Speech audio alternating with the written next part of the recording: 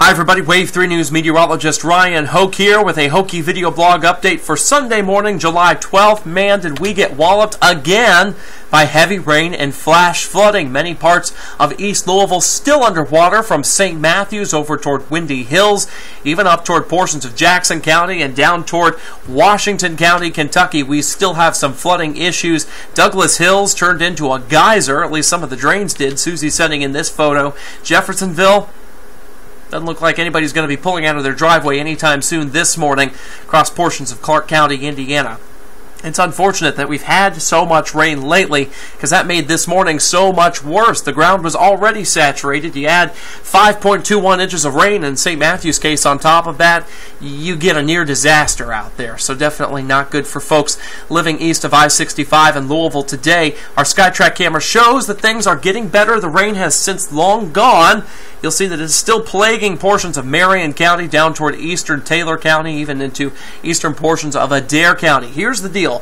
We do have a chance for some more stronger storms this afternoon, but that chance has decreased. These storms this morning kind of taking the thunder, so to speak, out of some of these storms for this afternoon. All this cloud cover still around areas of Louisville down toward the south. We've still got some lighter cloud cover basically from Indianapolis on down toward Evansville and the rest of our area as well. So that's going to help to kind of keep the atmosphere stable. But what we are watching are areas basically down here that haven't seen as much storm activity. So this sector right here hasn't seen too much this morning. Those areas could destabilize in an effort to bring us more thunderstorms for this afternoon.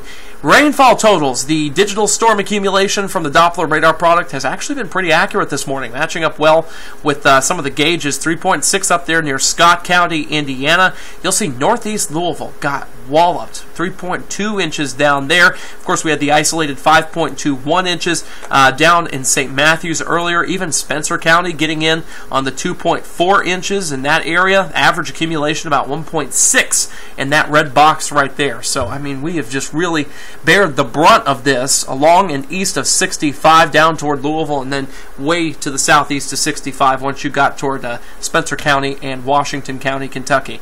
So now, this is pushing off to the southeast. Flash flood warnings are still in effect here for Louisville until 10:15. We've got the one to our south till 11 a.m. Once these all expire, that should be it for the flash flood warnings for now, until more thunderstorms develop. And we could see a flash flood warning or two this afternoon, but I really think this afternoon's storm risk has gone down considerably because of all this. This really disrupts the atmosphere in a good way for us. So we're just going to have to watch these areas that try to destabilize more so that we'll have more time to do so as we go throughout the afternoon. Current temperatures in the 70s where we've had the rain, in the 80s already where we haven't. Yikes, that's where we could, again, get those thunderstorms. That's why we're talking about those areas out to our southwest. Here's what Futurecast does, and I actually kind of like the idea of what it's doing. It's basically just leaving us with a few scattered showers, some clouds through the afternoon, and no real additional storm development. Let's hope so. The 4-kilometer NAM I was just looking at here did have additional thunderstorms, even unfortunately some of them training over this area here with the potential for more flash flooding. Yikes. Let's hope that doesn't happen. I do like Futurecast's solution a lot better, not only because it's better for us, but it's better meteorologically based on what has already happened this morning. That's why the Storm Prediction Center has trimmed off the slight risk of severe weather for most of our counties. Hart, Greene, Taylor, down toward Adair, still under this as we go throughout this afternoon. Really, I was reading some of their discussion, and really they're keeping this in for more toward the midday period, midday toward the early afternoon, because that wave of thunderstorm activity is going to have a little bit of a tail, a little boundary that pushes through. Might try to fire up some severe storms down here, but I think that'll be more toward the Tennessee border, because this thing will be so far south by then that I think it'll really have to be drawing down there. But as long as they're going to keep it in, we're going to keep an eye on it. The rest of us are under a marginal risk of severe weather. Any of these little pop-ups could briefly go strong to severe that we may see this afternoon. We'll keep an eye on them. All right. So that's today. Damaging winds, possible in isolated spots. That's about it, severe weather-wise. Tomorrow is a whole lot more complicated and runs the risk of being a lot more dangerous, unfortunately. We're going to have to ramp up some of the wording on this one based on some of the data I'm seeing this morning. So Monday morning, we start out relatively calm. Storms will be ending before midnight if they do develop this afternoon.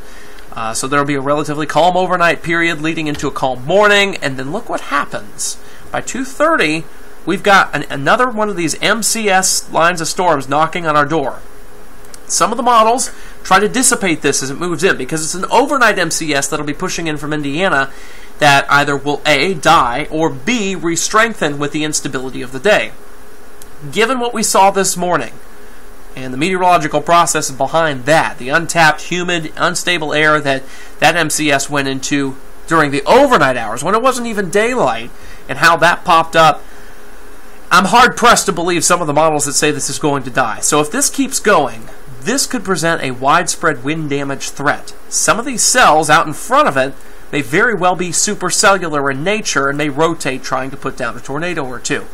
We'll have to see how that goes. The timing of this, at best, is superfluous, because I think it's the overall risk that needs to be given here, because the timing's going to change throughout the next 24 hours. The models are having trouble timing out the disturbances aloft above our heads coming through that will help to generate these storms. So the timing's going to change, but the overall threat, I think, is going to remain the same. So that line of storms moved through. Again, this is one run of one model we're looking at.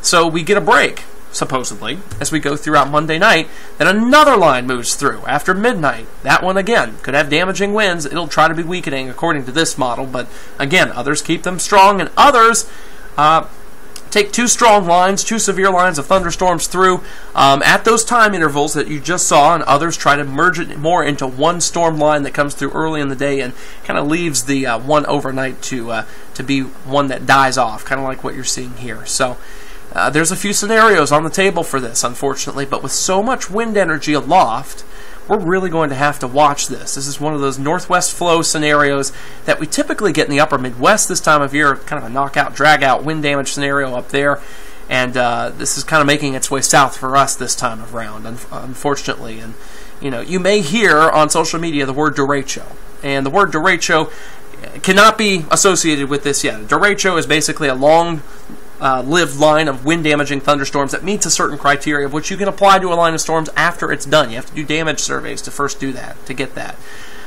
We can't say that yet. All right, so what we can say is there's potential for widespread wind damage. Some damaging hail is possible, but that's not going to be the big take-home threat. It's going to be the wind.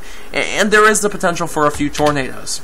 So this setup, again, involves that northwesterly flow, these storms coming right out of the upper Midwest, and it's the strong winds aloft. We showed this graphic yesterday, but I think it's really good in demonstrating why this is such a serious threat, because these winds are going to be channeling right down to the surface in the lines of thunderstorms that develop and move through.